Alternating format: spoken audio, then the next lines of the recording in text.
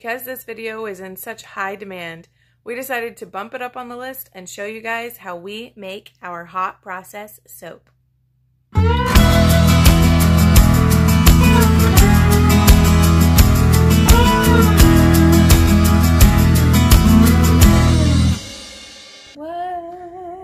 are we doing?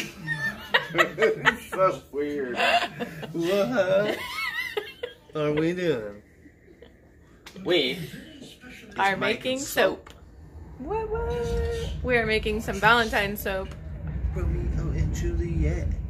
And listening to our planet on the TV while we're working. There's a volcano or something going on.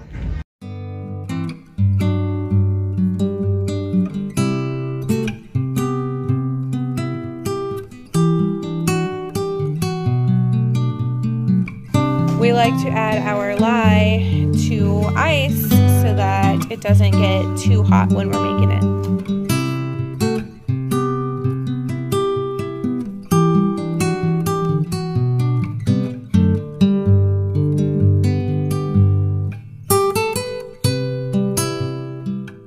When we make our soap, we actually do it hot process.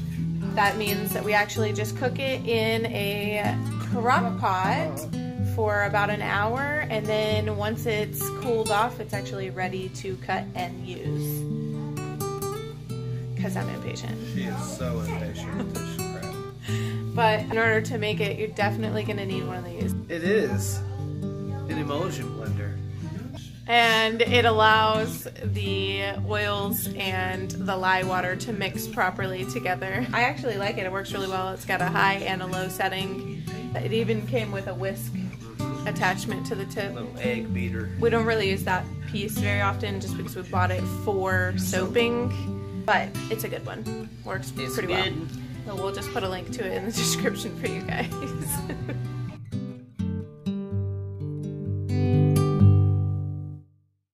When it comes to the oils used in soaping, there's a large variety of different oils out there. We will leave a list of the oils we used in these soaps in the description. Once they're melted, then you can add your lye mixture in. That's when the magic happens. Once all of your oils are nice and melted, you don't actually have to worry about the temperature at this point because you're cooking the lye. So you're going to add your lye into the oils. I don't suggest doing it the way we do it because lye is caustic and can burn you, so gloves and eye protection are suggested. We like to do a splash of vinegar in everything that had lye so that it deactivates any lye that may be left in it. And then you just mix it together a little bit, and then you're going to put the emulsion blender in. Alright, and so when you put your emulsion blender in, you actually want to burp it. So you're going to tap it along the bottom to help get any extra bubbles out of it. Because whenever you put it in, it traps air underneath the little dome. And then you get started. And you're going to blend for about 5 minutes until it comes to trace.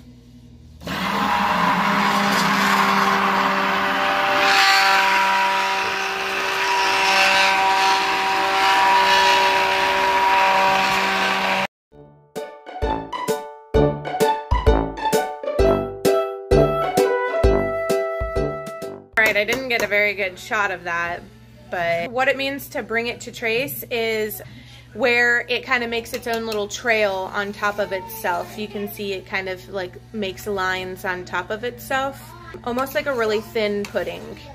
So now that it's to trace, we're going to let it sit in the crock pot for about 15 minutes to start cooking, and then we're going to come back and check it and stir it up. Alright, it's the first time to check it. And this is what you get.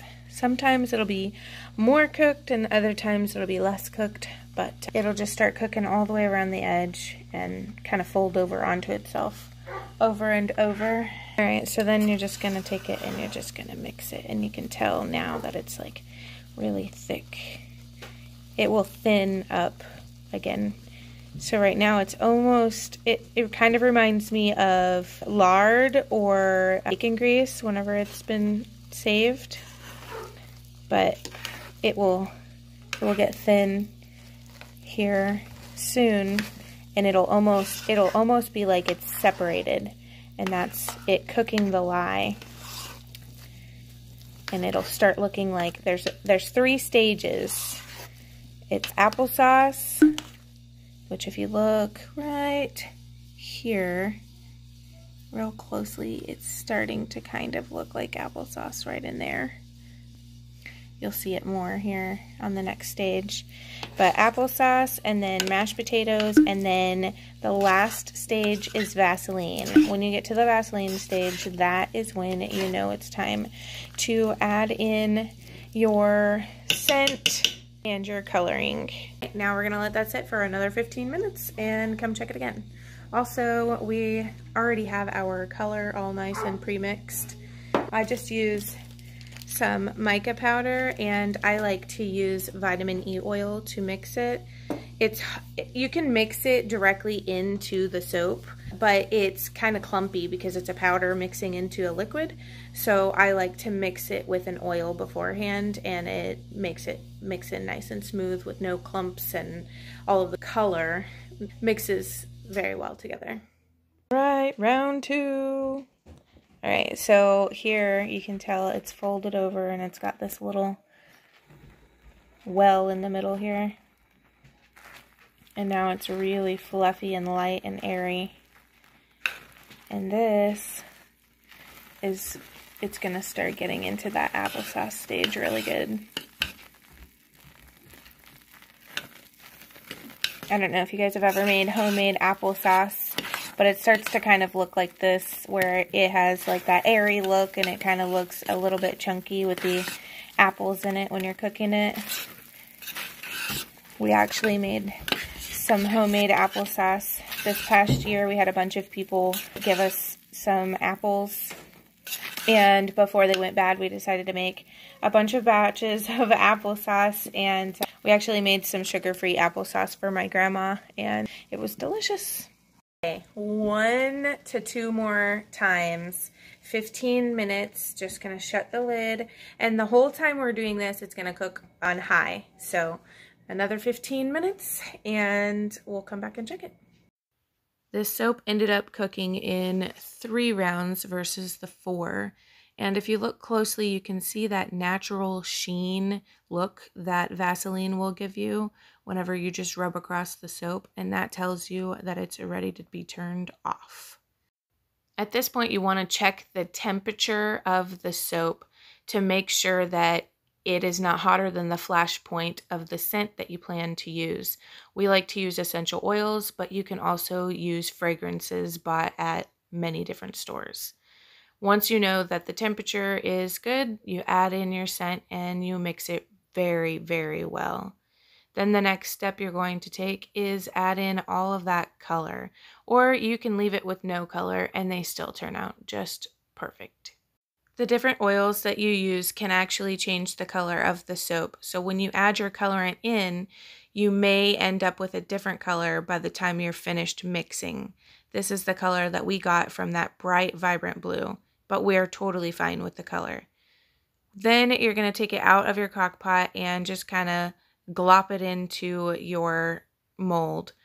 I usually pick up the crock pot and let it slide in for the most part and scrape the rest out, but with one hand it's kind of hard to do that.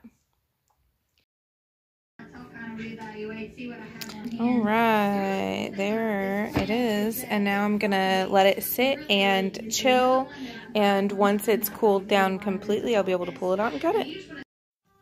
Okay, so now it's been a few days. We actually cut the blue one and decided to make the pinkish red looking one, and now you're just gonna bevel, which I use a potato peeler and just peel the edges, but it's not a necessary thing to be making soap. It just kind of gives it a little more uniform on the edges and around the corners, so there's no pointy edges.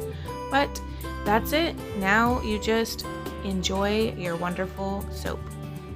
We actually sell all of the soaps that we make, so if you would like to purchase any of them, you can check out our link in the description below.